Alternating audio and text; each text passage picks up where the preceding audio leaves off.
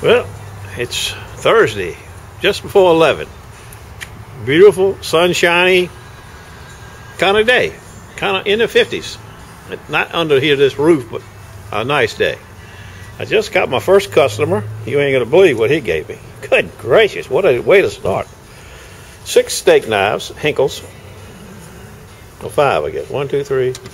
Yes, 5. How'd you have 5 steak knives? Anyway, a Spyderco, serrated, and a whole flock of old Henckels.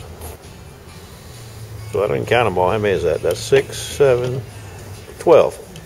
First customer, 1 dozen. I like it. Do you? Doing good, man. Second customer, 5 Cathalons, I guess that's what you call them. Cathalons. It's a turkey kind of weekend. Stand by. Customer number 2 brings me a serrated Cutco, the little teeny serrations, and a Henkel, German Henkel. Customer number 3. However, take a look at that. Take a look at that. Take a look at that. That's customer number 4. I've done a lot of knives for this guy.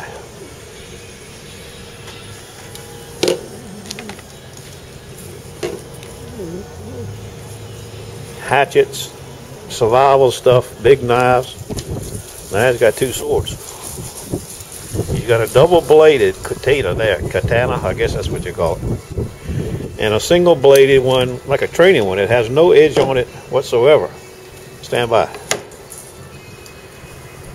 Okay, it's like flat steel.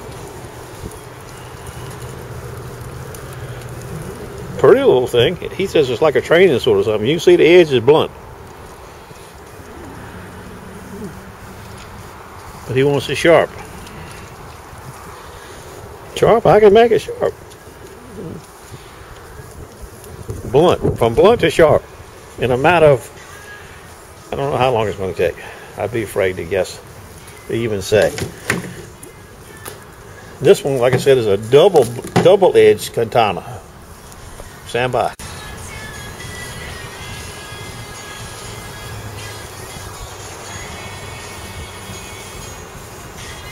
Made in China.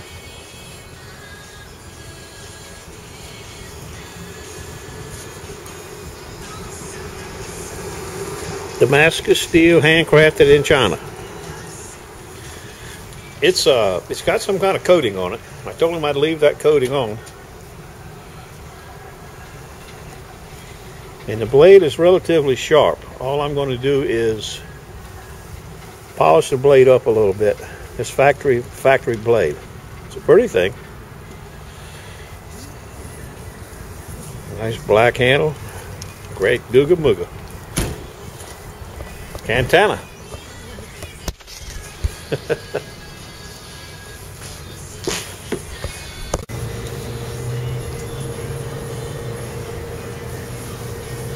Kershaw and a Spyderco.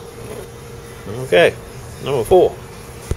We call it Knife Extravaganza Day. This fellow's brought me several pocket knives before. He's got 2 special ops Smith & Wessons that are duller than that 1 flat bladed sword. And then this is a knife I've never seen before.